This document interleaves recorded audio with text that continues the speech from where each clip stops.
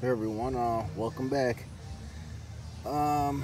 It's been about 2 weeks since the hornworms went into cocoon. So here's the enclosure I have for them.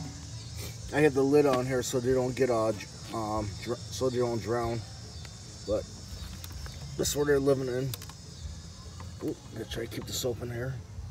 You see one right here.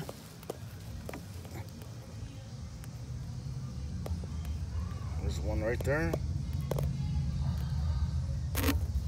Still doing good.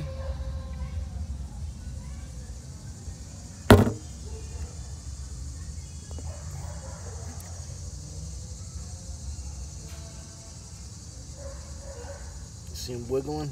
He's alive. That's one. Bury this one. There's a few more in here somewhere. I should have 4 other ones in here. This tomato out of here. Oh, there's the other one. Very much alive. You see him wiggling. That's number 2.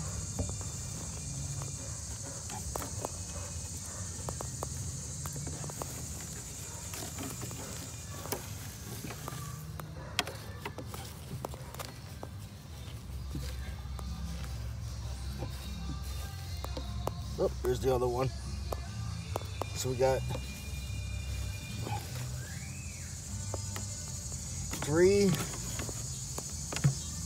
Gotta make sure I count for all of these.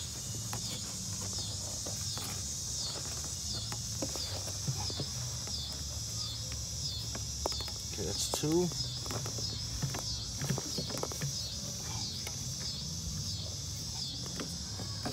Yeah, I'm gonna take these sticks out here for a minute. Haven't checked on them since they went to cocoon.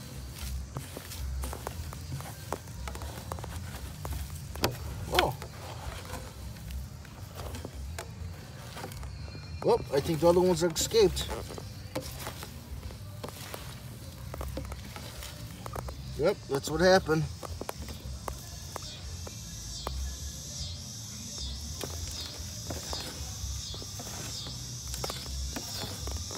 Yep.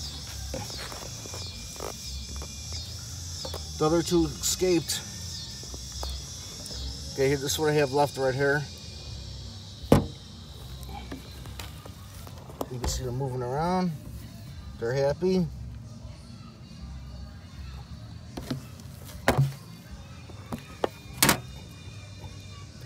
That's where they probably got out from, right there. Oh, that stinks.